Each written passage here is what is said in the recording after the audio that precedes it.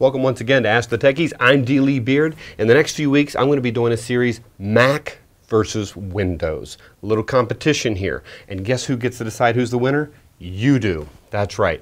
You're going to get the chance to vote as to who you think the winner is for different features. So what I'm going to do is I'm going to do a video comparing one thing on Mac, one thing on Windows, or showing how to do it on a Mac, how to do it on Windows, or looking at a feature on Mac and looking at it on Windows.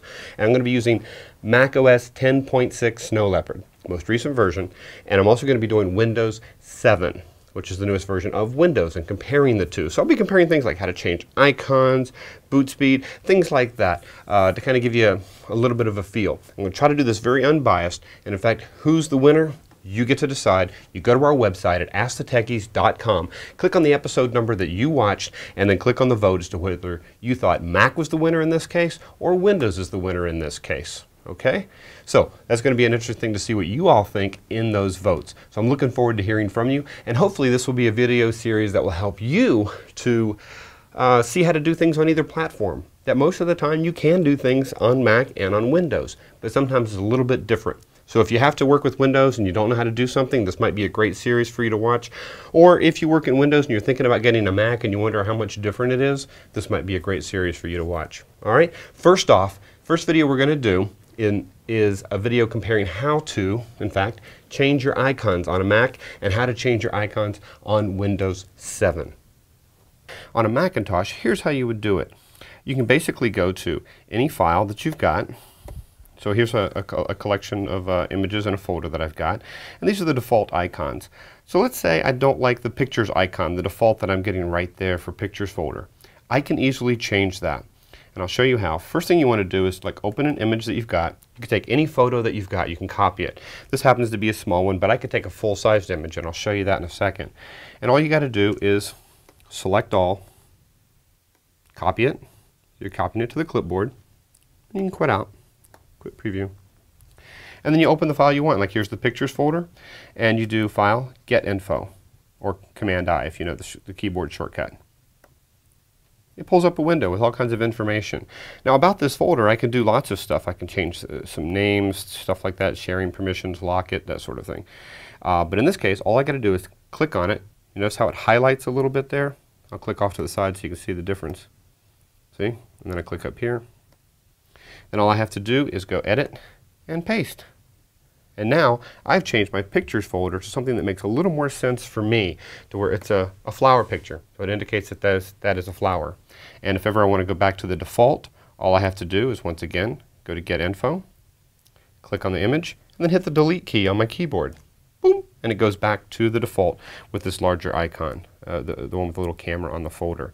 So you can do that with any image that you've got. I can go over here into my Pictures folder and take a bigger image. So let's go ahead and open this one up, stained glass, and then I can go ahead and select it if I want and go ahead and crop out what I want for the icon and just say go zoop and select that and edit, copy, close out, and then go to my Pictures folder and again just kind of edit, paste, and now I have this for the icon. So now I have this stained glass. Let me go back to my folder here. Did I have the right one selected? There we go.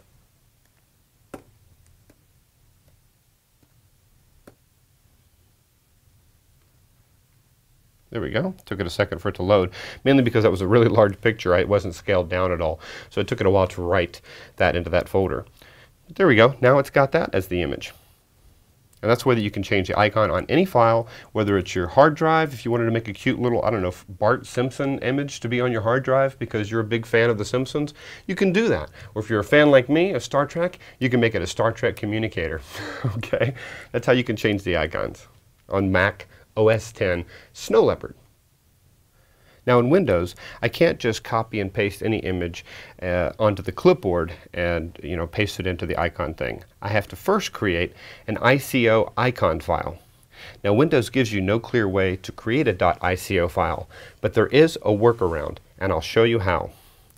If I go to my Pictures folder, and let's say I wanted to make this flower an icon, all I need to do is open it up with the Paint program. This is a little trick. It's not clear. I have the open here. I can save it. Go Save As, choose BMP bitmap format. And then when you go to save it, you can name it flower, but name it flower.ico. Just make sure you use that file extension, and that should turn it into an icon type of format. So let's go ahead and save that in our sample, in our pictures library. Now we can close out of this. And now I have one. This is the new one. Or no, that's the PNG file. And this one is the ICO file, the icon file. So if I want to change an icon, what I would have to do is right-click on the item, go to Properties. However, I can't just click and paste. There's no way to right-click and say Insert. Down below, there's no button to say Change Icon. The only way to change the icon is to create an alias, and then it only creates an icon for the alias and not for the original. I'll show you. Let's create a shortcut, and there's our shortcut. You can tell by the little arrow down on the corner. If I right-click on that and choose Properties, now I get a Change Icon button, and then I can change the icon to one of these system icons. But instead of using one of those system icons, I can click on Browse, and I can try to find my icon file. It's showing the icon files, and that's the only one in my my pictures folder. But if I choose all files, then I see all my other pictures that were in there as well. But it will only work with an icon file, so you might as well just select icon files. So you choose this one, click Open, and then you click OK. You see now it shows up in there. And then you click Apply.